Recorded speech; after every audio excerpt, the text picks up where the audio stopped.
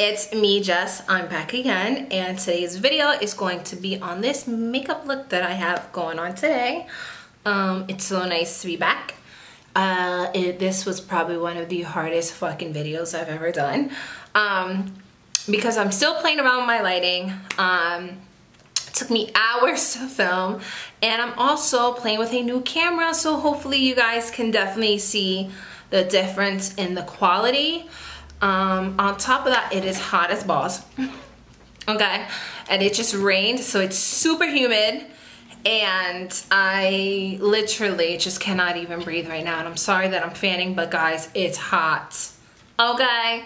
Anyways, so today's video is going to be, like I said, on this makeup look. It's more like a pinky, corally, kind of like monochromatic type of look. And I use a lot of the ColourPop Butterfly collection items. So I know that they're still available, so if you guys are interested in purchasing them, then go ahead. If not, find similar colors that you guys have in your collection and you can just follow along with me. I've also used the Venus palette, and yeah, I mean, I'm obsessed with this collection. I'm hoping to do a haul, and that's pretty much it, guys. If you want to know how to get this look, then just keep on watching. Oh, guys. I totally made my nose super red because I was just decided it was a good idea to squeeze the fucking life out of it. Grabbing my ColourPop palette, and this one is the, right here, double blah blah blah palette. I don't know how to say that, but all I know is that it looks like this. And the first shade I'm actually going to be grabbing is this yellow one right here. So we're just gonna start setting the base, which I cleaned up my brows with concealer. Ooh, I hope we're not blurry. Out of the ColourPop palette, we're actually going to grab this orange shade right here. I believe it's called Hard. 224 brush from MAC. I'm actually just going to put that into my crease and really just start buffing that out to really warm up the crease, because it's a nice orangey brown. And this is actually going to act as my transition shade as well.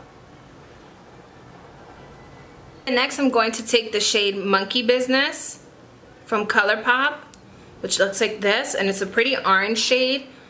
And I'm going to take that into the crease as well to definitely warm it up with a MAC 217. Put that right into my crease, lightly starting out here to really build it up, and then start blending in as I go.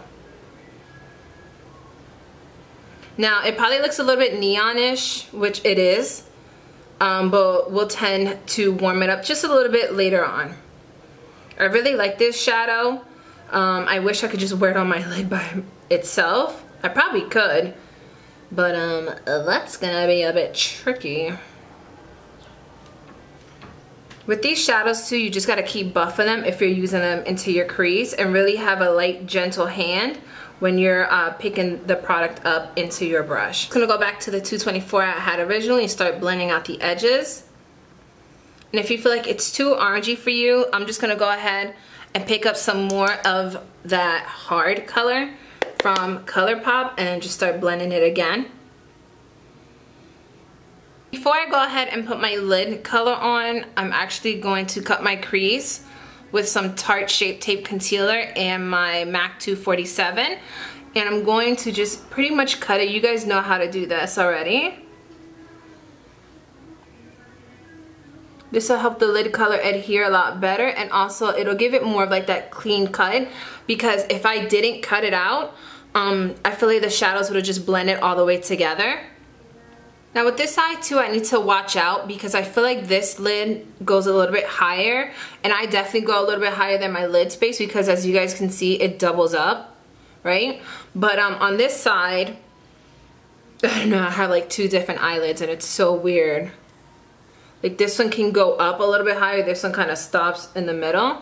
I don't know. But try to get them as even as possible, guys.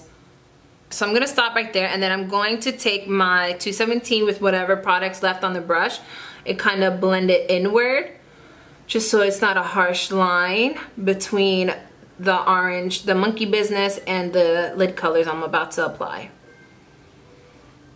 Yeah, because I kind of want to only cut right towards the center and leaving this spot open. Next, I'm going to take my Lime Crime Venus palette. I'm obsessed with this palette. And then I'm going to take the color Shell. I put this shadow on first.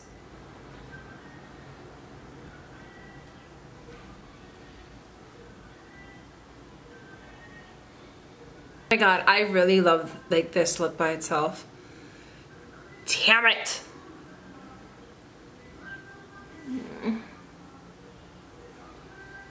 Maybe another day. Next I'm taking Race You by ColourPop. Like I said, it's called Race You. And it's this pretty pink shade with gold shimmer. It almost kind of reminds me of an eyeshadow version of Orgasm by NARS. Ugh, it's so pretty. The only thing is it doesn't show up on me too good. So like I said, I had to put a base down first. So I'm hoping now that I did this, it'll come out better. I even tried to wet my brush and all that jazz and it just did not come out right. But I still kind of like the way it looks as like a topper. So I'm just going to start right into the center. Just to get that gold shimmer onto my lid. You see what I'm saying, guys? Like by itself, it was kind of like horrible. But on top of another shadow, it looks really nice. Unfortunately, by itself, I know you can use your finger to apply these, but it just doesn't, I don't know.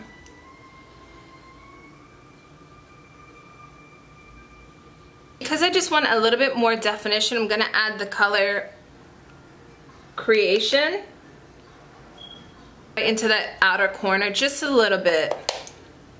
Just a little bit, because I kind of feel like it's washing out together. But just a little bit of warmth.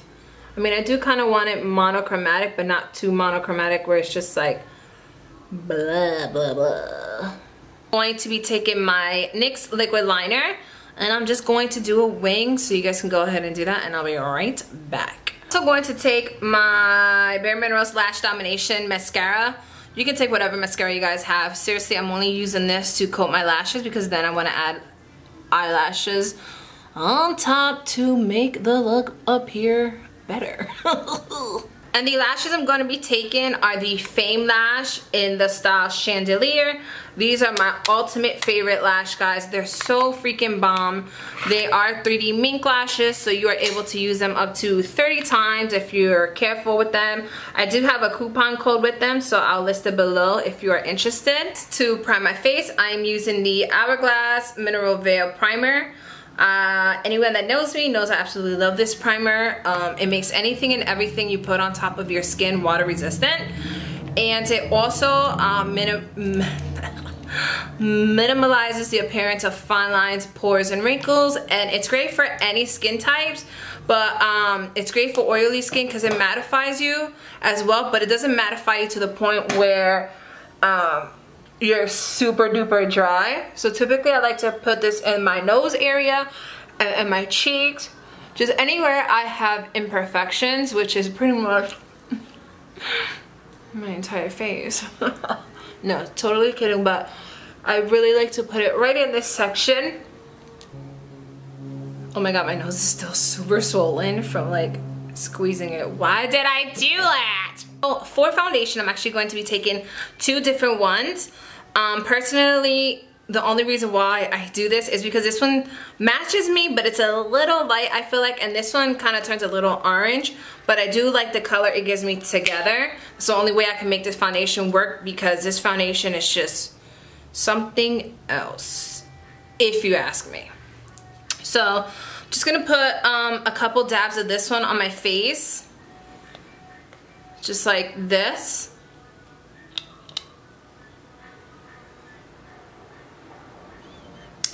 Some of you may have heard reviews. I feel like this does oxidize on me, so that's kind of why I like to go in with the Maybelline. Even though it kind of looks like it matches like perfection, but to be honest, guys, I'm telling you right now, That shit oxidizes like no one's business. And I'm just gonna take a couple dabs of this one as well. So then I'm gonna blend out my foundation with the Real Techniques blending foundation beauty blender, I guess. This is my first time trying it, guys, so I'm interested to see how it'll work. It's a lot sturdier than like the actual beauty blender. The beauty blender is softer. This one I feel like is way more stiffer. Not in a bad way, but I shall see once my foundation is blended out all the way.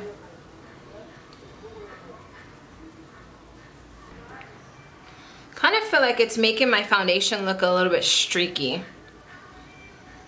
Ooh, I look a little casty, but I promise you guys it matches in person.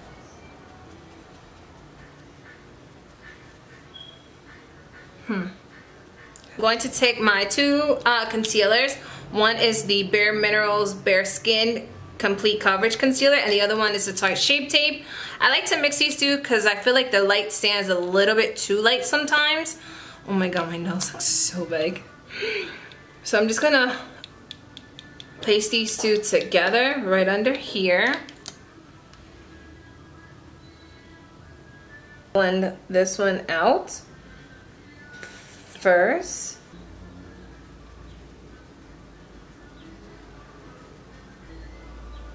I don't know.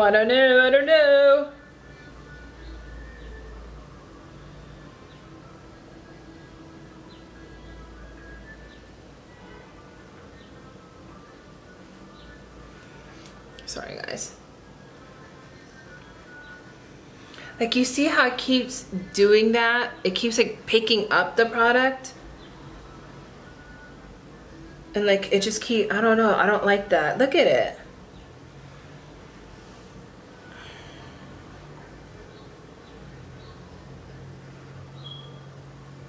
Yeah, I don't like how this is making me look. I don't know how people say this is like a beauty blender. This is absolutely not at all like a beauty blender. To even say this is remotely a dupe, to even remotely say like this is a, no. I guess I'll try with a different foundation, but for right now, absolutely not. I'm going to be taking my Peach Perfect Powder by Too Faced. It is a mattifying powder. So I'm just gonna set my under eye concealer a little bit with that, just kind of sort of bake with it. Don't even know if I really wanna do that with this sponge, but we're gonna give it a try.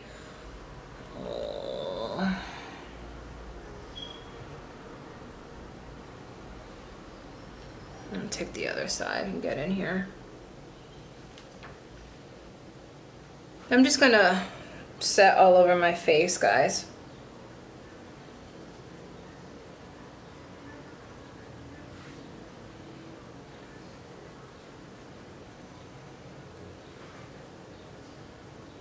Next, I'm just gonna kind of contour my cheeks with this bronzer from ColourPop. It doesn't say a name, it just says bronzer in the back.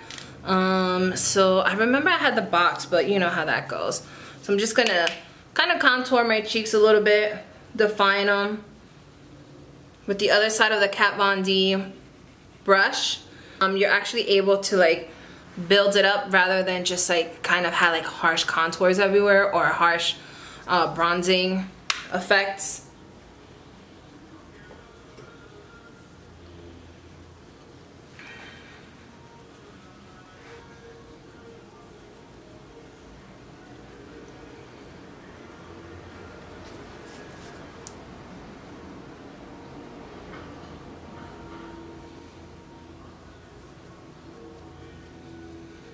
Make sure you hit that jawline.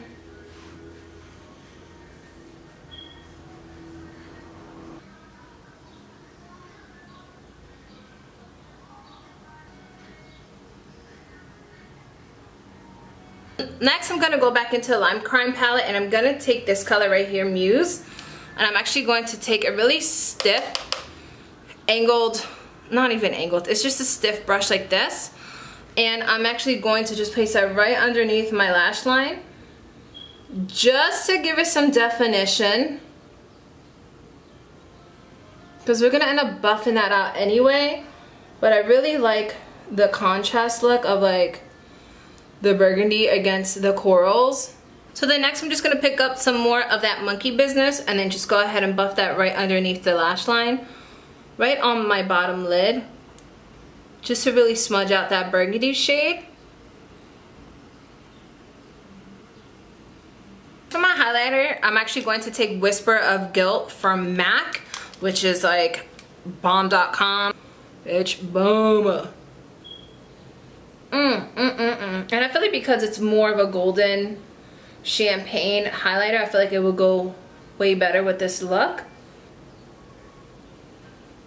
I'm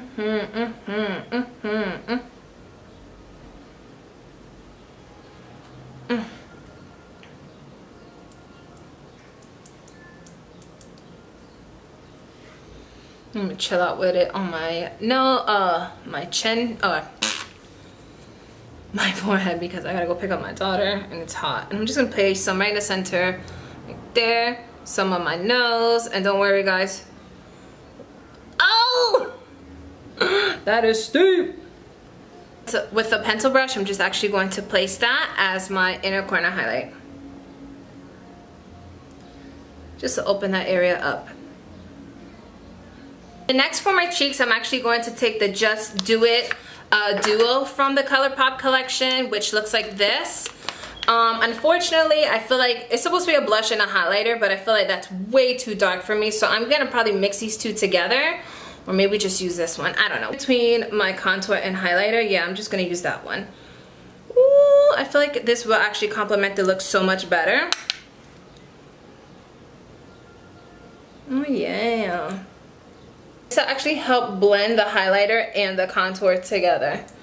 Put that shit right in the middle, so it's not like a super harsh line.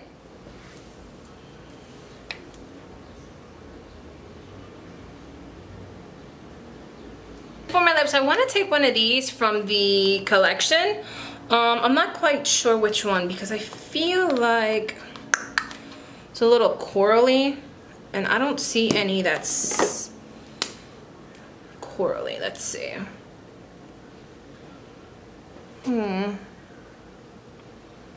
Should we go with this one? Let's see. Maybe that one. And that was in the shade Little Tings. Little Tings? Oh, it is Little Tings.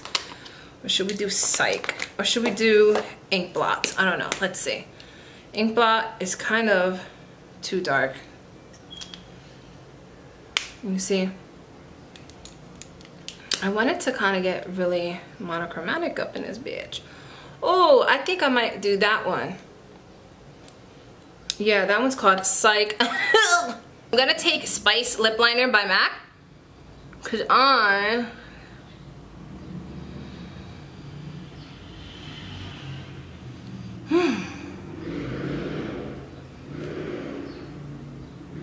gonna take Sike, the matte pencil from ColourPop, and just go right in.